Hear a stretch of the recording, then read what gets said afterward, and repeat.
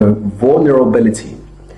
A good man will find vulnerability in a woman attractive, and not just that, he will not take advantage of her. And not just that, he's gonna want to help her. He's gonna want to support you. He's not gonna get angry at helping you. He's not gonna resent. Whenever you need help, he's gonna be there for you. Whenever you need an extra hand, he's gonna be there for you. And they like that because men want to help women for the most part. They're wired to want to help because that's when they show their strength. Showing interest too fast. Control your emotions. Stop pursuing the guy. Stop trying to make things happen. Let it happen. As a woman, all you gotta do is just be there. Where you guys go wrong is when you guys try to take the initiative into your own hands. That's where you guys go wrong. Because then you guys try to initiate everything. That kind of stuff puts pressure on a guy, and it just makes you look weak. Plain and simple. Makes you look desperate, okay? The first sign that you want to look for is proximity. With a guy is that if a guy's around you, if you notice that he just happens to be around you, if he happens to walk right near you, if he's looking at you, by just having some sense of proximity, sitting next to your table, sitting close to you, that's a sign that he has some sort of attraction. Now, most guys aren't confident enough to actually say, hey, what's up, and go and approach, but the way that they communicate to you that they're attracted is through being close to you and having proximity. Okay. By the way, if you're in New York City and you'd like to attend our meditation group, click on the description down below where it says message me on WhatsApp or Instagram, and I'll send you all the information. It's only for people who live in the area. I'm in Bushwick, so that's where we're going to be having it. It's every Sunday evening for 1 hour. It's $10 to attend. You'll have to join the WhatsApp group though, so that's why you got to click on the description down below and message me there, and I'll send you the link and the tickets. It's exclusive. That's why I can't just let anybody purchase the tickets. Never say no, even if it's on purpose. Look, sometimes when you like somebody, you're more agreeable. When you like somebody, you're charmed by them, and so you're more open to say yes, right? And even though you sort of think you agree with him, a lot of the times when you're always saying yes to somebody that you like, a lot of the times you're not aware of it, but you're having cognitive bias. Like you have a bias.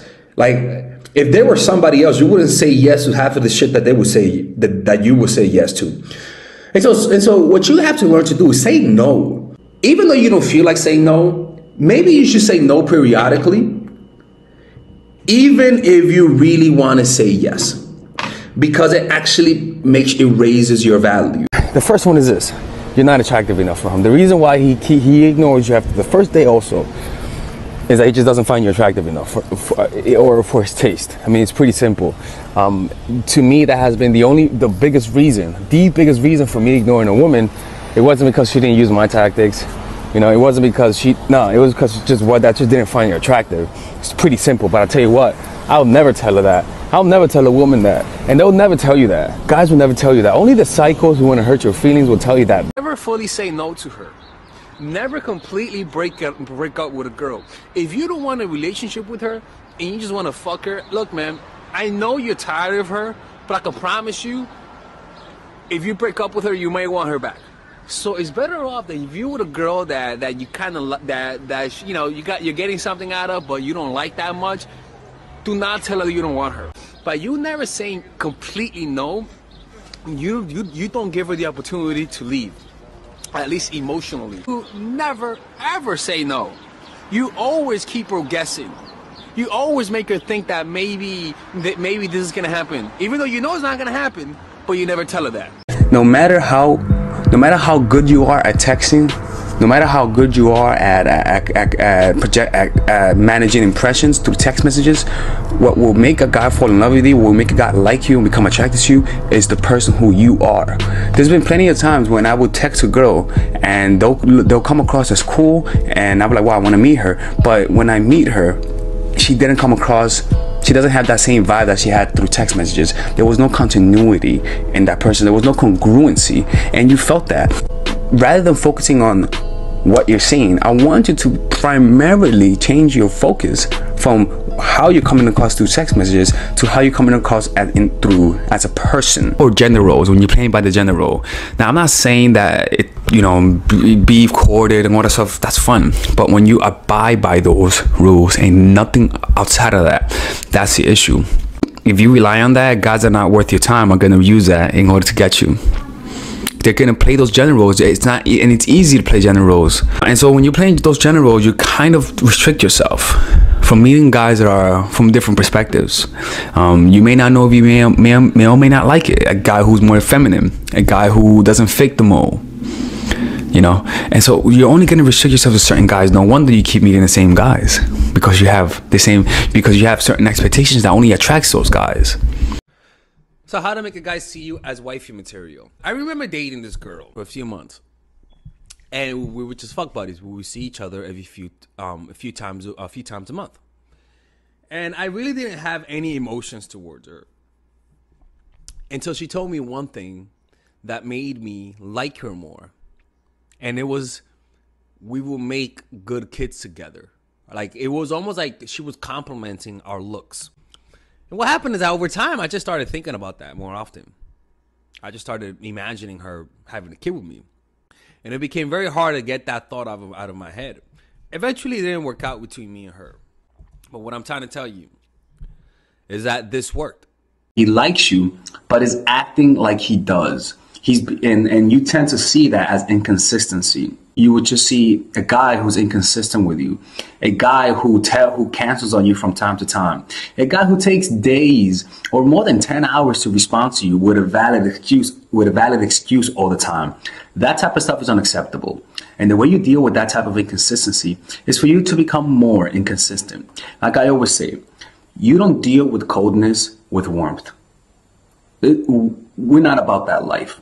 You deal with coldness with coldness. Because if he likes you and he's cold and he actually likes you, he's going to sense that he's going to try to use the last